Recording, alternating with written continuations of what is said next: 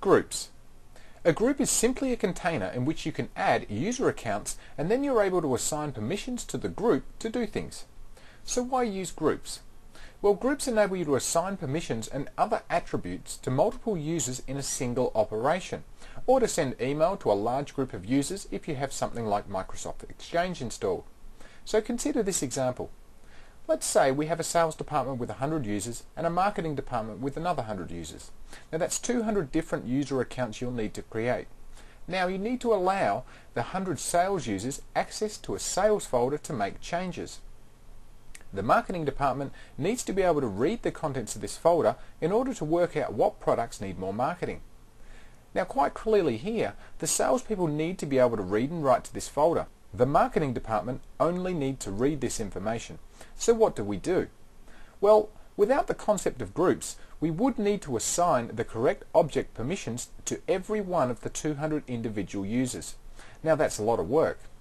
Using groups, we can simply add each of the salespeople into a group called sales. We would then add the marketing users into a different group called marketing, and then we just add the permissions to each group to be able to read or read and write to the folder as the case may be.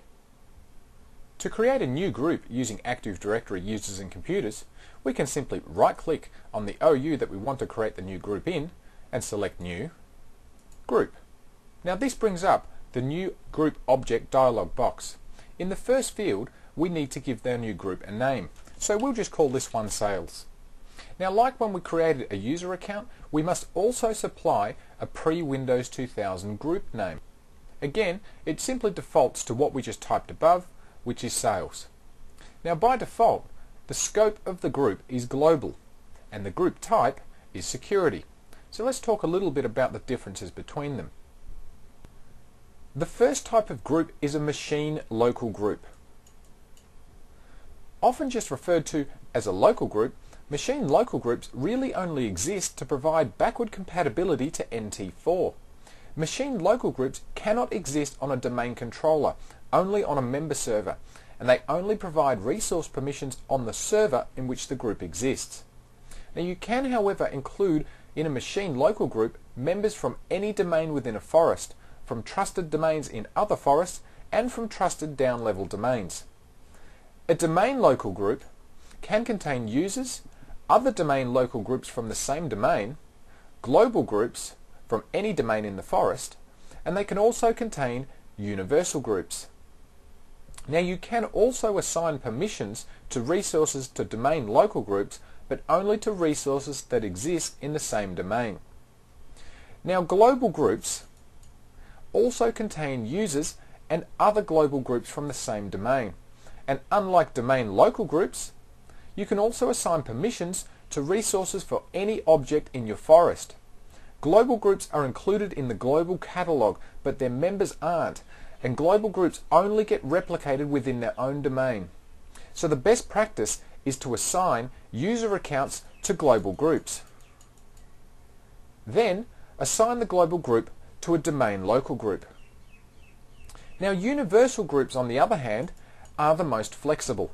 A universal group can contain other universal groups, global groups, and users from any domain in the forest.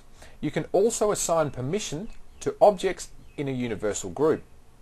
Now, unlike global groups, universal groups do appear in the global catalog with their members, and by assigning global groups to universal groups, you reduce the replication traffic to the global catalog, as changes to global groups generally occur more frequently than changes to universal groups. When working with universal groups, it's best practice to assign users to global groups, and then the global group to a universal group, and then assign the universal group to the domain local group. But remember, to be able to create a universal group, your domain functional level must be at Windows 2000 Native or Windows Server 2003. Now with security groups, you can assign permissions. This simply means that if it's a folder or a printer, for example, that you wish to share and then allow or deny access to, then you must use a security group. Like user accounts, security groups are assigned a security ID, and because of this SID, you can assign permissions to a security group. But on the other hand, distribution groups are intended solely for the purpose of email distribution lists. Now with that in mind, you can actually use a security group for this purpose as well. Now distribution groups do not have a security ID, and that's why you cannot assign permissions to distribution groups. So to recap on these two, if you do want to assign permissions to a group, then you must use a security group. It's that simple. Okay, now for this sales group that we're creating, we'll use the default group scope of global, and we'll also use the default group type of security. And then we'll click OK. Now here we can see our sales group has been created. Now one thing I'd like to add quickly is if you do like to use the net group command to add groups from the command line, they will always be created in the user's OU. Now of course you can move them afterwards, but by default this is where they'll be placed. In fact, we'll go and do that now. We'll open a command prompt and we'll type in net group /add to add a new group, and then we'll call this one marketing, and we'll hit enter. And we can see the command completed successfully. We'll just close this down. We'll go to our users group and refresh the screen, and here we can see our marketing group was in fact created in our users OU. Now in Active Directory users and computers, groups can easily be identified by its two-headed icon here. In contrast, user accounts will have a single-headed icon, like we see up here with the administrator account. Now so let's right-click on our sales group and we'll select Properties. The default tab is the General tab. Here we can see we have the pre-Windows 2000 name of Sales. Now you can change this name if you wish, although changing this will not affect the name of the group in our domain. So let me just demonstrate this. We'll just add 123 after our Sales pre-Windows 2000 name, and we'll click OK. Now down here we can see that our sales group in fact hasn't visually changed. So we'll right click, go back into Properties, and yes, we can see that our pre-Windows 2000 name here is in fact Sales 123. So I'll just go back and remove that. Okay, so we have a few more things we'd like to go through here. Now as you can see, the next item is description. So here we can enter a description for our group. Now if you do enter a description here, this will display the description in the column of our Active Directory Users and Computers MMC. So if we enter here, sales people, and we'll click OK, we can see here that our description in fact has changed to sales people. So using that is probably a good idea if you want to quickly identify what the group's actually for. Now we can also enter an email address. Now if we're going to use this group as an email distribution list, we would enter that here.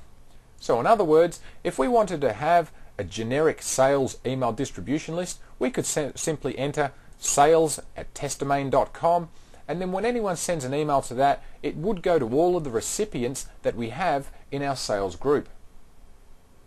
Of course down here, these things here probably look familiar because we've just gone through them. We can of course change our group scope to either universal or back to global if we have changed it, and of course we can change our group to a distribution type if we wish.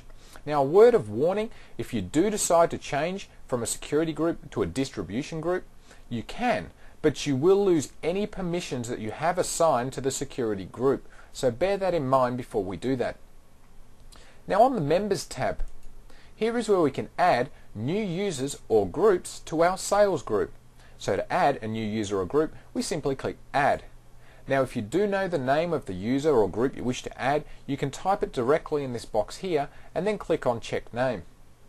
If the user or group doesn't exist, you will receive a message telling you that the object cannot be found. But if you'd prefer to browse for a user or group, click on the Advanced button and then click on Find Now. This will bring up a list of all of the users and groups we have in our Active Directory domain. So we'll simply leave the administrator one highlighted and we'll click OK. We can see the administrator's name has been put in here into our box. We'll click OK again, and now the administrator account is part of our sales group. If we need to remove a user or group from our sales group, we can simply highlight the group or user and select Remove, and then selecting Yes with the confirmation message. Where the Member tab allowed you to add users to the sales group, the Member Of tab allows you to make the sales group a member of other groups. This is simply a time-saving feature here, because let's say I'm doing some other work on the sales group and then I want to add the sales group to, say, the domain admins group. Rather than closing this and then opening a domain admins group, I can simply just follow the same process by clicking Add, Advanced, Find Now, and you'll notice here that we only have groups listed. I could then select the domain admins group, click OK again, and now members that are in the sales group now are also members of the domain admins group. Although generally I wouldn't recommend that we give salespeople domain admin rights, so I'll just simply go and remove that one. Next we have the Manage By tab. This lets you specify information about who is responsible for maintaining this group object. Now by default this is empty, but to add a responsible person we'll click Change, follow the same process, click Advanced, Find Now, and then we'll see here all of the users that we have available. Well, currently I only have the administrator user, so we'll click OK, we'll click OK again, and now we can see that the administrator account is the responsible person for this group object. Now with the Manager Can Update Membership List box, currently that is unchecked. Now we have actually given our manager of this particular group object to the administrator account, which has global privileges anyway. But if we decided to add a generic user to this manage box here, what we could do is allow that user to then make changes to this group by clicking this box. Now the final two tabs we have here, Object and Security, will only be visible if you have the advanced features of Active Directory users and computers enabled. Now to do that, you simply go up to the View menu and select Advanced Features. So we'll go back in, select Properties, and go to our Object tab. Now the Object tab just tells us a little bit of information about our group. First we can see the object class is in fact group. We can see when it was created and the last time it was modified. Now down here we have the update sequence numbers. These numbers simply tell Active Directory whether or not any change has been made to this object. We can see its current number is 28,137, yet its original number was slightly less of 28,128. Now this does indicate to Active Directory that when replication occurs, this particular item will need to be replicated to any other domain controllers because its update sequence number has changed. This just ensures that the rest of our domain controllers are updated with the correct information. Now the last tab is our Security tab, and I'm sure this one looks familiar to you. This tab just enables you to set permissions to users or other groups that specify which users or groups can actually modify our sales group we've made now. Okay, so that was a long discussion about groups. Now you can probably see the immediate benefit, especially in a large organization, of using groups to control access to resources. We took a look at domain local groups, global groups, and universal groups, and we also discussed the difference between security and distribution groups. So as we wrap up our discussion of groups, a final warning is remember if you do need to assign permissions to a group, then you will need to make the group a security group.